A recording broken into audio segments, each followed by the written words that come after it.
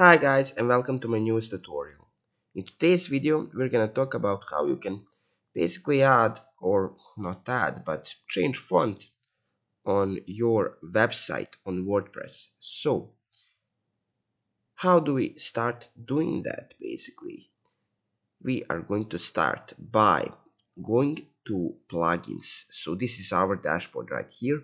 On the left hand side we're gonna find the plugins button, and we're just gonna click on installed plugins. Left click on that. After that, it's gonna take us to this page right here. We're gonna click on add new plugin right next to plugin. Left click on that.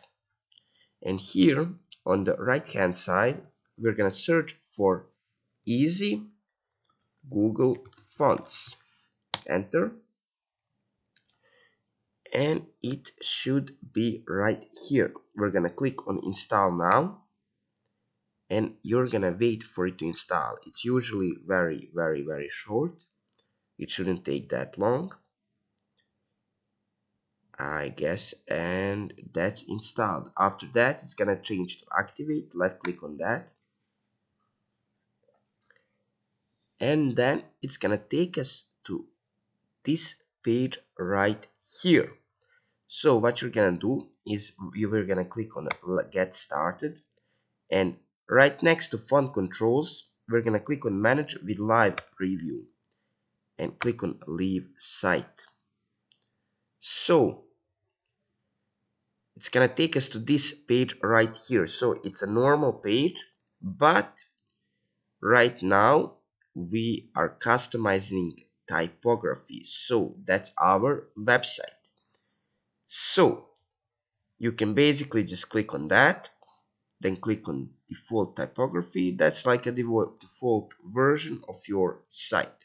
So what we're gonna do is we are going to basically click on that, and in the paragraph, let's say, we can change text decoration, for example, which is an underline, for example.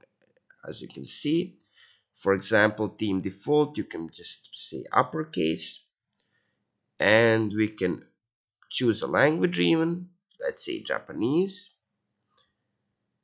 and we can also change, of course, our font, which is right here. So let's say it's ABC or able, and as you can see it changes right away. So when you go back, you can basically see all the headings and everything. So you can basically change, for example, heading 1. Let's go to style and just font color, let's say it's blue.